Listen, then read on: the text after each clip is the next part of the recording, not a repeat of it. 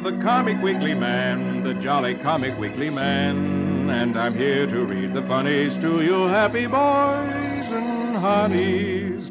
Yes, boys and girls, it's Comic Weekly time. And here I come right into your house to bring a little fun and happiness. Right out of the pages of Puck the Comic Weekly, straight into your living room. Your friend, the Comic Weekly Man, the jolly Comic Weekly Man. Hello, hello, hello. Hello, hello, hello. Little Miss Honey, how are you today? Oh, I'm just wonderful, because spring is here. Everything's turning green, the birds are singing, school'll soon be over, flowers are beginning to flower, blossoms are beginning to blossom, And butterflies are beginning to butter. Yes, you certainly are happy, aren't you? If you'll just read me the funnies, it'll make everything perfect. Puck the Comic Weekly? Yes. Very well, I will in just a moment. But before I do, let's listen to this nice man.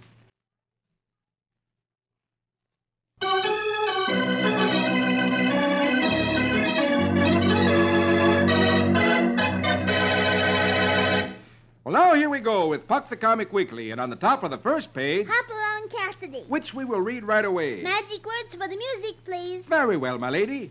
Stakes guns blazing as he thunders along. Give us music for Hopalong.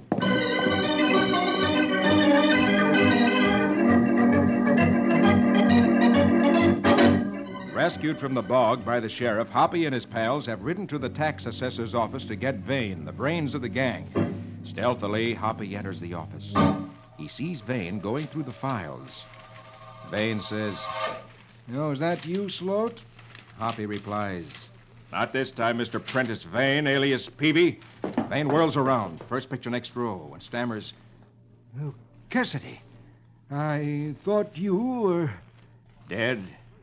Sloat and his boys did their best, but luckily the sheriff showed up in time to pull us out of the oil bog. And California says, "And as for your paid killers, they're running like scared rabbits with a posse breathing down their necks." Vane stammers, "My paid killers? Why, I don't understand." Hoppy continues, first picture next row. "You understood a rich oil vein when you saw it. You found you couldn't steal the claim, so you decided to use Don Felipe to force the issue. Well, now the game's over." California says, "Yeah, we've come for the boy." Vane says, "Well, you win, gentlemen. You'll find him in that vault." "All right, open it. And cover him, Lucky." Vane opens the door to the vault. First picture, fourth row. Hoppy and California go into the vault as Lucky stands guard. Lucky turns his head aside for a second. Quickly, Vane picks up a big dictionary and throws it at Lucky. Oof! Then quickly steps outside and slams the door of the vault closed.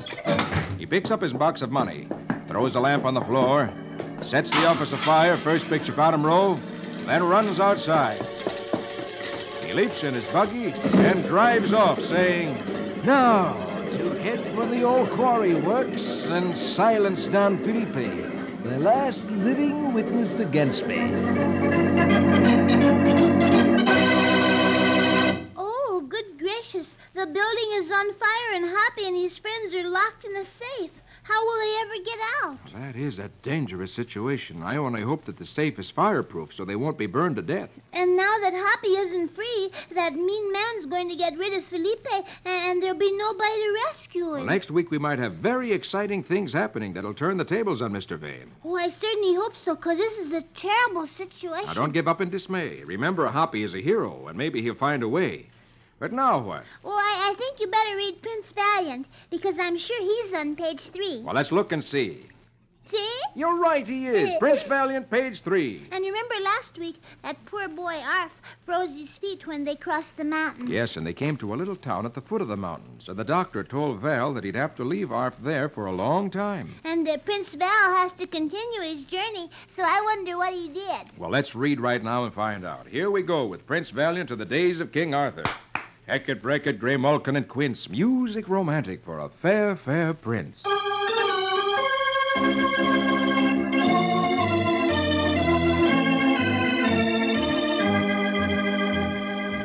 Val is faced with a problem. First picture, he's saying to his friends, "Arf's feet were frozen crossing the pass. Even now, he's fighting for his very life. Yet we have a mission to complete. Rufus and Eagle agree. A quest is a quest. So they go to bid our farewell last picture top row, telling him they must continue their errand. But they promise to return when the work is finished. Arf understands and bravely nods his head, even though he hates to be left behind.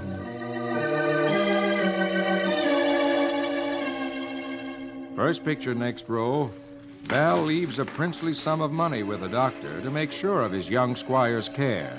And with all arrangements made, Val and his friends prepare to continue their journey.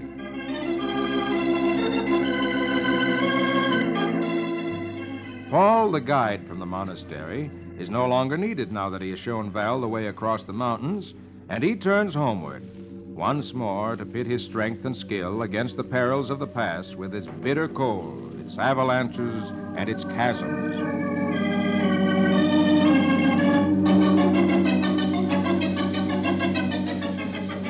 Last picture of the row, Val, Eagle, and Rufus speed on their way. The old Roman roads are good, but the weather is not. And first picture bottom row, they reach the city of Rome, and through the mist and rain, see that the city is a place of ruin. Scars of the Vandals' visits still visible. Ruin everywhere about them.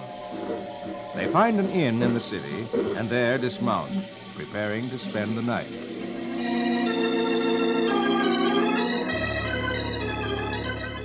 Next morning, last picture, the sun is shining. The world looks brighter, and Val announces, "Let's away to the bazaar and replace our travel-stained garments with raiment befitting ambassadors of Thule."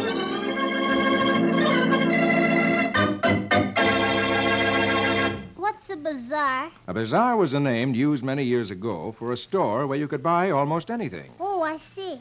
My goodness, everywhere they went, those barbarians just destroyed everything. Yes, the barbarians were cruel people who didn't respect anything that was good or nice. Well, next week, will we find out more about Val's quest? I think we will. Oh, I certainly won't miss that. We waited a long time for them to get there. Mm-hmm. Well, now while we're waiting for next week, how about reading Donald Duck? Oh, please. Very well, then. Turn over the page, and here he is on page 5, and here we go with Donald Duck. Say the magic words with me. Squeege 'em, squeege 'em, squiddy ticket jack. Let's have music to fit a quack quack.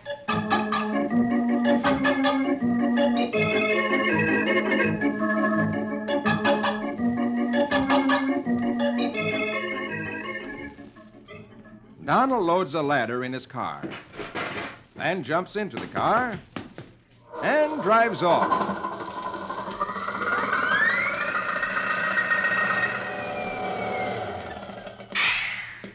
When Donald stops, he's at the city park. He takes the ladder out of the car, puts it against a lamppost, climbs the ladder, unscrews the light bulb from the lamppost in the last picture top row, climbs down the ladder, first picture bottom row, picks up the ladder, carries it to another lamppost, sets the ladder up, climbs up the ladder, and unscrews the light bulb from the other lamppost. Climbs down the ladder, puts the ladder in the car, and drives home.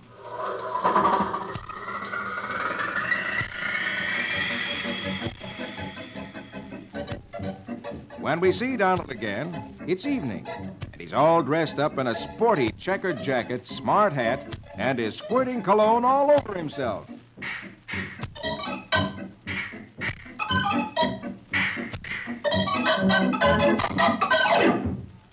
The last picture, Donald is with his girl Daisy in the park on the bench, and neither of the street lights are on.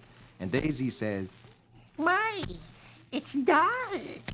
and Donald says cheerfully, What romantic, huh, Toots?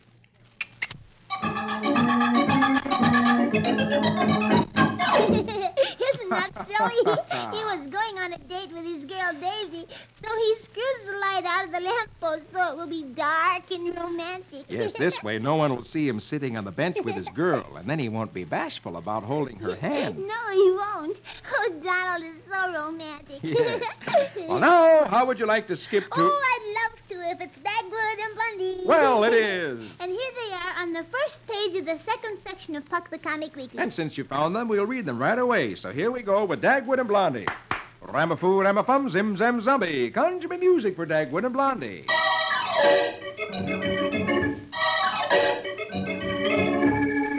The alarm clock rings, waking Dagwood up.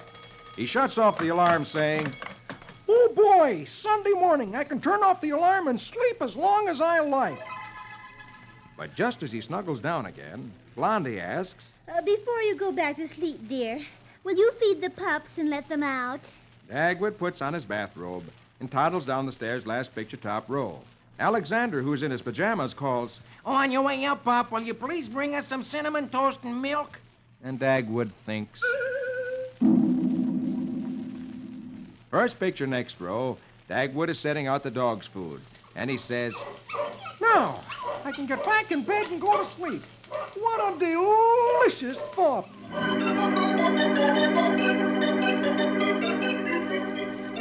He gives the toast and milk to Alexander and Cookie.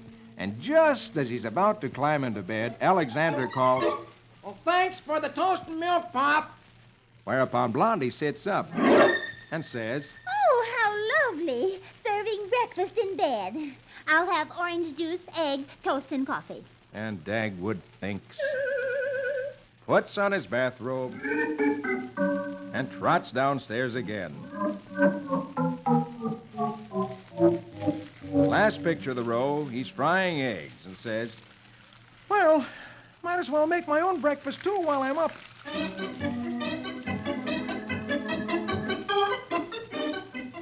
First picture, next row, after having his own breakfast, he hands Blondie a tray with hers, saying cheerfully, Now, go back to sleep. and Blondie says, You're a darling. takes off his bathrobe, climbs into bed, and is just going to snuggle down when Alexander runs in saying, Hey, Pop, Mr. Woodley's downstairs. He wants to borrow something. and Dagwood thinks, and shouts, Tell him to take whatever he wants and let me go to sleep. A few minutes later, Dagwood hears an awful racket outside. And first picture, bottom row, he sits up in bed and yells, Listen to that noise.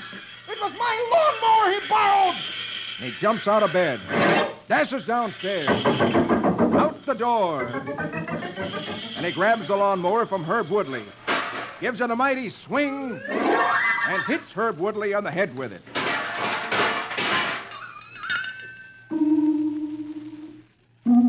Last picture, he's back in bed again. He's been trying to go to sleep. Finally, he sits up and snarls, Now I can't sleep thinking about how much it'll cost to repair the lawnmower. and Blondie says, Dagwood, you've kept me awake all morning.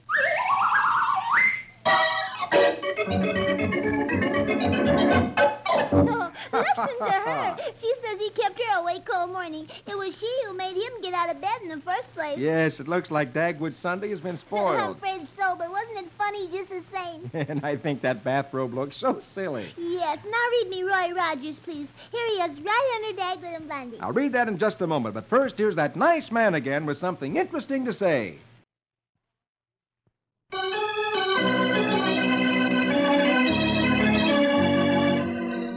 Now, here we go again with Puck the Comic Weekly, and on the first page of the second section, at the bottom, Roy Rogers, King of the Cowboys. Magic words for the music, please.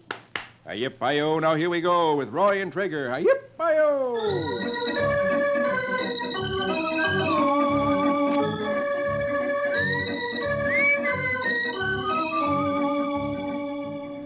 Roy and Doleful Hawkins succeeded in stomping the stampede of the cattle. They went off to look for Glib Mason, a citizen of Rawhide, friendly to Doleful, leaving Wildwood and her steer Blackjack to watch the herd. Stogie Grimes, the outlaw who escaped from Roy earlier, captured Wildwood and Blackjack and has taken them to an abandoned logging camp. He locks Wildwood up inside the shack. But who should ride up but Glib Mason?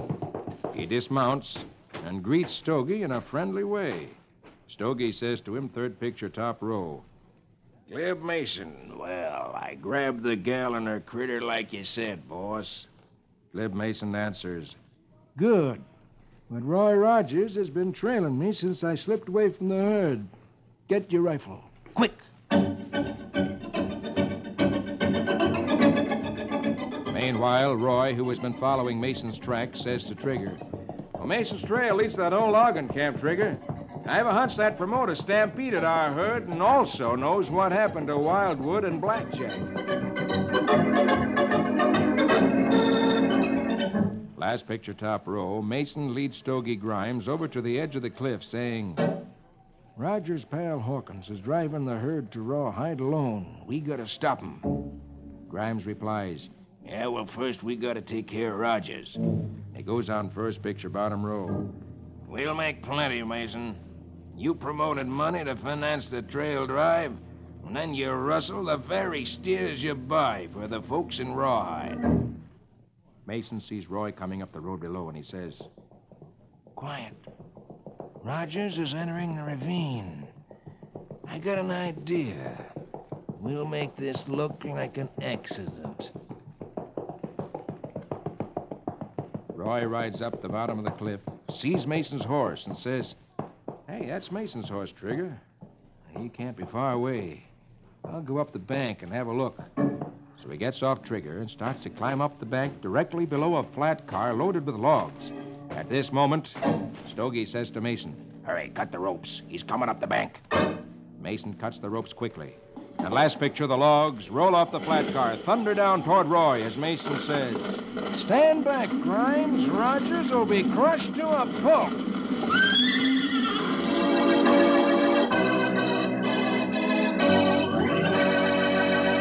Look, those logs are rolling right straight at Roy, and they'll crush him. Unless Roy thinks of something to save himself. But what can he do? I don't know. We'll just have to wait till next week to find out. Wait. That's all we do is wait. This is the most exciting time. I know, but that's one of the things that makes the funnies exciting. Yes, but the suspense is killing me. Well, let's go to Flash Gordon then before you die. Oh, yes, and he's right over the page, isn't he? Well, let's see. You're right. He is. Oh, and this I love, because Flash is on the moon, and I've always wanted to go to the moon. Yes, Flash has gone to the moon to find out why the meteors which had been exploding on Earth had been dropping so regularly. And they discovered that the beetle men on the moon had been shooting the meteors at the Earth.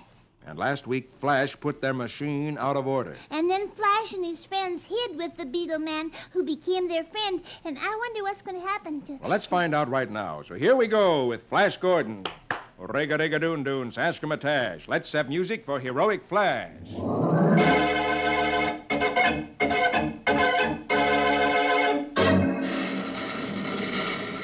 Flash and his party watch in awe as their atom blast wrecks the cannon from which flaming meteors were hurtling from the moon to the Earth. Beetle-like moon men pour angrily out of their burrows to find out what's happened. Last picture, top row, as the Beetle men swarm toward the space rocket, Flash frees his captive moon man and orders him to keep his people away from the ship. Tell them to stay where they are or I'll shoot. A warning ray blast emphasizes Flash's command. First picture, bottom row, Flash and his friends scramble into their space rocket. Flash says, We can't hold them off very long. We'll fake a retreat, hide the ship, and then come back later. Quickly, they enter the ship and take off. Just as the Beetle men close in around it, the Beetle men dance in triumph as the rocket roars away. But in the tunnel entrance, a mysterious figure seems grimly concerned. It's an Earthman who looks through his telescope at the disappearing rocket.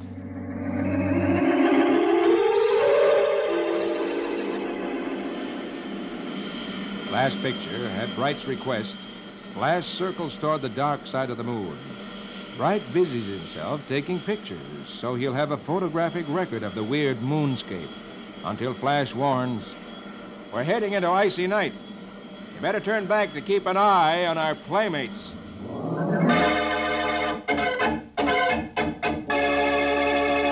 Who is that man on the moon? That's what I'm wondering. He has a gun just like Flash. He's an Earthman, I'm sure. He must be a villain if he's the one who's been firing the meteors at the Earth. Yes, well, I hope Flash gets wise to him in a hurry. Ooh, so do I. Well, next week we really will have something to look forward to in Flash Gordon, because this is something Flash hasn't expected. No. Well, now let's get over to the next page quickly, because Dick is with George Washington's army, and we want to see what's happening to him. Yes, he's at Valley Forge, spending the cold, cold winter there with the American soldiers, and they must be going to have a battle soon, so quick, read it. All right, here we go with Dick's adventures, and say the magic words with me. Riggedy-pack, kazak, kazik. Let's have music for adventurous Dick.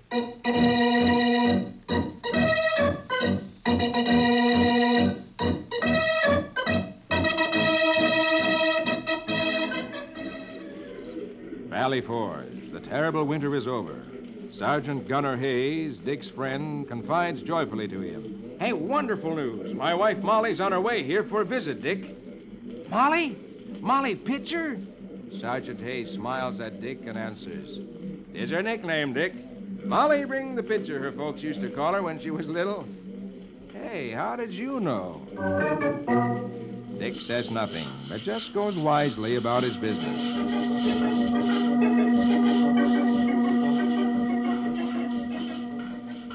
Last picture, top row. Suddenly, that night, orders come to strike camp at once and march. Dick groans. Oh, your Molly will never find us now. But Sergeant Hayes laughs. Hey, I guess you don't know my Molly. No time at all. The army's on the march. First picture, next row, because an immense British force under General Clinton is bivouacked in Monmouth, New Jersey. Dick says, we're going to attack before they have a chance to move out.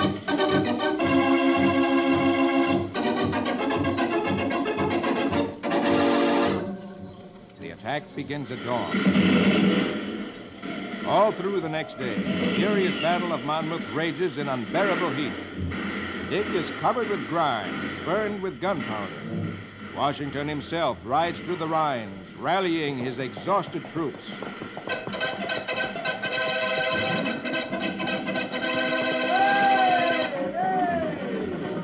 New strength flows into the men when they see their brave commander cheering them on, and they fight with redoubled fury.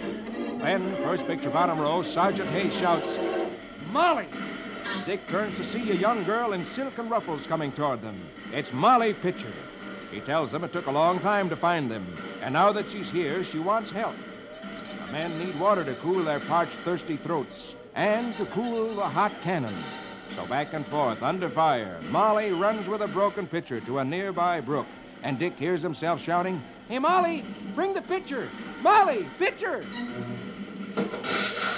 And then Sergeant Hayes is struck by a shot from the enemy and falls to the ground wounded. And Molly, last picture, springs in to take his place at the cannon and fights beside Dick until the battle is won.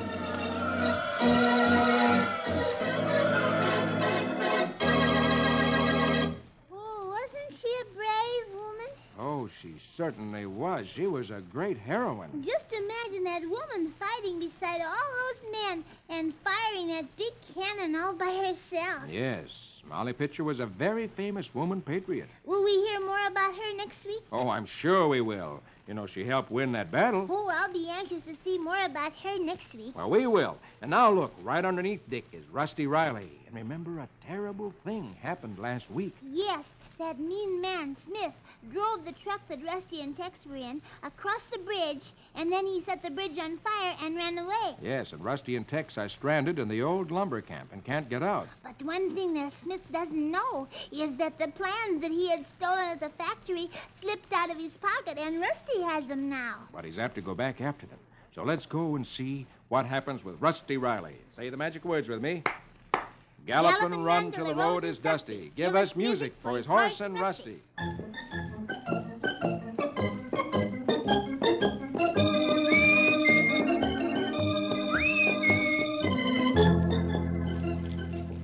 First picture, as Rusty looks at the bridge which has fallen into the river, he says, Golly, Tex, the bridge is nothing but smoke and ruins.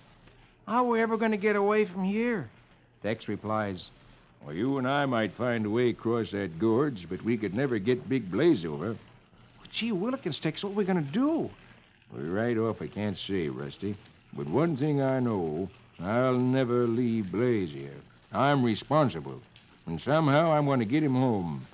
Whatever we do, we better do it fast, 'cause that hombre's sure to find out that those secret plans ain't in the back of that picture. Golly, you're right, Tex. And when he does, he'll be back, sure. Last picture, top row. As Rusty looks at the huge logs lying around the lumber camp, he says, Tex, I was just thinking, those big logs must have been brought here somehow. And I don't think that bridge we came over would have been strong enough. Yeah, I see what you're getting at. Did shake a lot, even under our van. Yeah, there must be another way. So they walk through the camp, looking around. First picture, bottom row, they see railroad tracks. Rusty exclaims, Hey, wait a second, Tex. How about these tracks? They must go somewhere. By jingo, Rusty, I think you got something there. Come on. They lead around behind that shed. Quickly, they walk along the tracks. Rusty stops. Look, Tex, another bridge. Tex says thoughtfully, Well, bridge ain't quite the word, Rusty. I'd call it a trestle. I'm afraid it ain't much help. We can't walk Big Blaze across that thing. Rusty looks back the other way and says, Well, in the other direction, the track runs right into a building. I wonder what's in there. He runs down the tracks, goes into the shed where the tracks end, and finds a train engine. Rusty exclaims, Gee willikins. Hey, Tex, come here!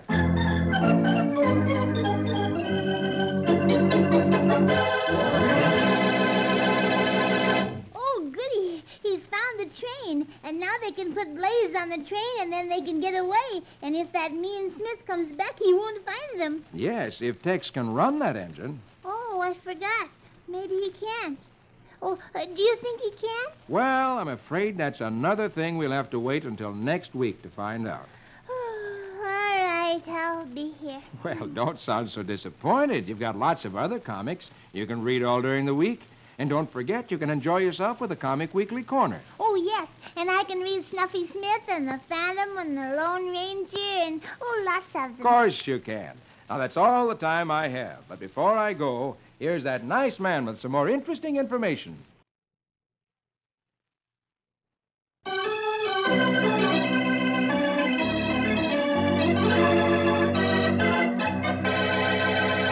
Well, honey, and all you boys and girls, I gotta go now. All right, Mr. Comic Weekly Man, but I'll be waiting for you next week. Okay, that's the date. And a date with all you boys and girls. Be sure to meet me with our little friend, Miss Honey, next week when I read Puck the Comic Weekly. For I'm the Comic Weekly Man, the jolly Comic Weekly Man. I'll be back to read the funnies to you happy boys and honeys. Don't forget, boys and girls, see you all next week. Your friend, the Comic Weekly Man, the jolly Comic Weekly Man.